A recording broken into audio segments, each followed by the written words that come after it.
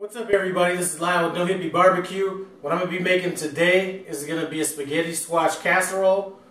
To begin this, what I did was I took a spaghetti squash, a small to medium size, cut it in half, threw it on a sheet pan in the oven with a little bit of water covering about 1/8 of an inch, put it on 350 degrees for about 10 minutes or until it was tender. Then I scooped it out with a fork, which is what I have here. So that's how I started that. We're going to save these for later because our casserole is going to go in these shells. So our first ingredient obviously is going to be the spaghetti squash. I have fresh spinach, sliced mushrooms, flour, diced onions, about a teaspoon of garlic, some mozzarella cheese, and some whole milk. So our first step in this is going to be to get our sauce made. So I'll see you over at the stove. Our first step in this is going to be to make basically a bechamel sauce. So I've started off with some oil in this pan. Now I'm going to hit it with some flour. I will have the ingredients and directions in the description. And we are just going to make kind of a little roux out of this. And a roux is basically a cooked flour and oil mixture. It could be either light or dark. In this case, it's gonna be a pretty light roux. I just want the flour taste cooked out of it. So this is our first step.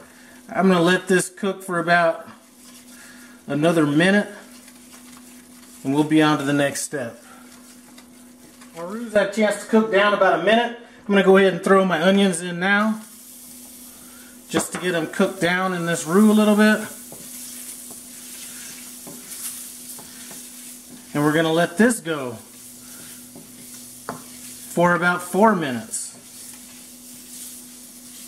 Just cooked down about 4 minutes. I'm going to go ahead and add my milk. Now I have my milk as close to room temperature as I could get it with the amount of time I had. You know, I did just get home from work, so anyway, what we're going to do is stir this in, and this is going to start getting, if I can quit getting everything all over the damn place, this is going to start getting a little thick, which is what we want. I'm also going to go ahead and start adding my mushrooms to this, so they can start getting cooked down. And I'm going to probably cook this for about 20 minutes. I'll keep an eye on the thickness. We're going to want this to be almost like a gravy kind of a consistency, so it's going to take a bit of time for this. So I will finish doing this, and I'll meet you back when this portion is done. So we are getting pretty thick right here. So I'm going to go ahead and toss in my garlic now. I didn't toss that in earlier because it has a tendency to stick at the bottom of the pan if you put it in a little too early. So I got my garlic in there. Now I'm going to go ahead and start adding my spinach. And it's going to thin this sauce out a little bit. So this sauce actually is really thick right now.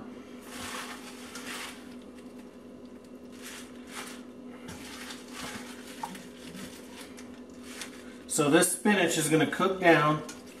It's going to add a little bit of liquid to the sauce, and then we'll adjust the sauce as we need to. Once that's cooked down, then we're going to season it, and we're going to add our spaghetti squash to it.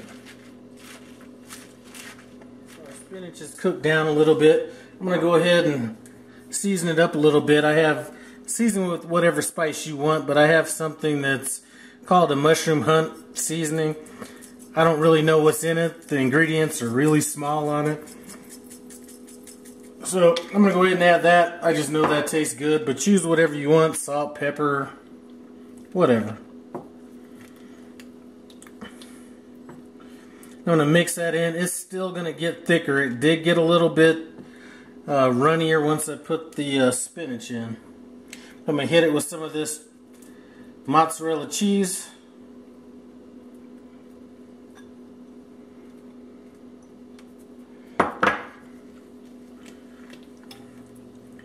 So I'm really wanting this to kind of thicken up. Once it gets thickened up, I will go ahead and add our spaghetti squash to it, and then we'll get it into these shells and into the oven. Cheese is kind of melted in here, and it's starting to get a little bit thicker. Now here's what we're going to need to do.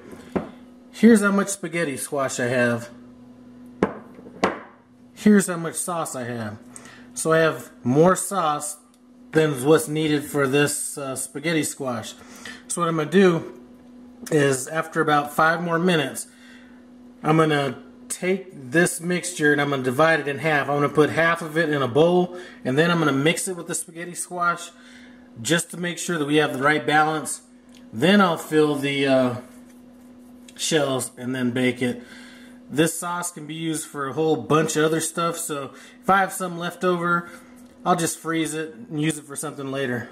I've separated some of this sauce out. I'm going to go ahead and add my spaghetti squash in here.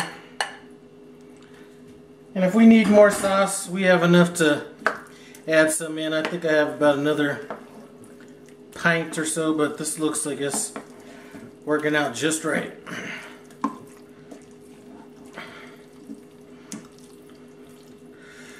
Alright, so that's what we're looking for. Let's go ahead and start filling these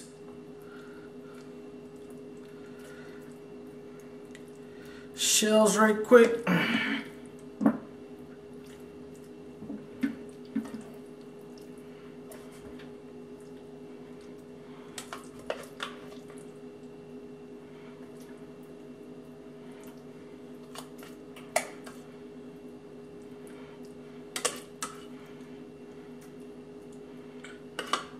It's just perfect. Alright, that's done. Just going to go ahead and hit these with a couple slices of cheese each.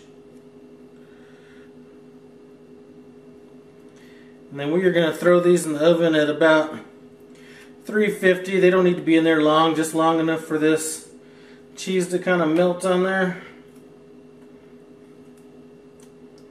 And we should be good to go. Off to the oven.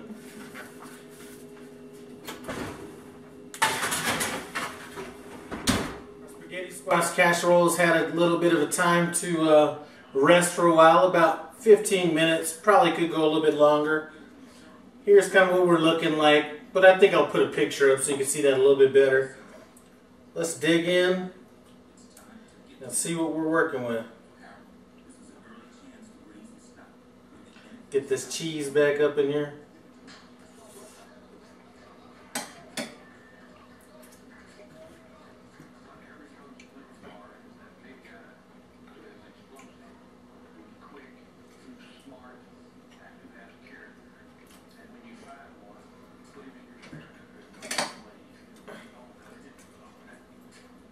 That's some good flavor. Definitely a different way than you would normally be eating a spaghetti squash.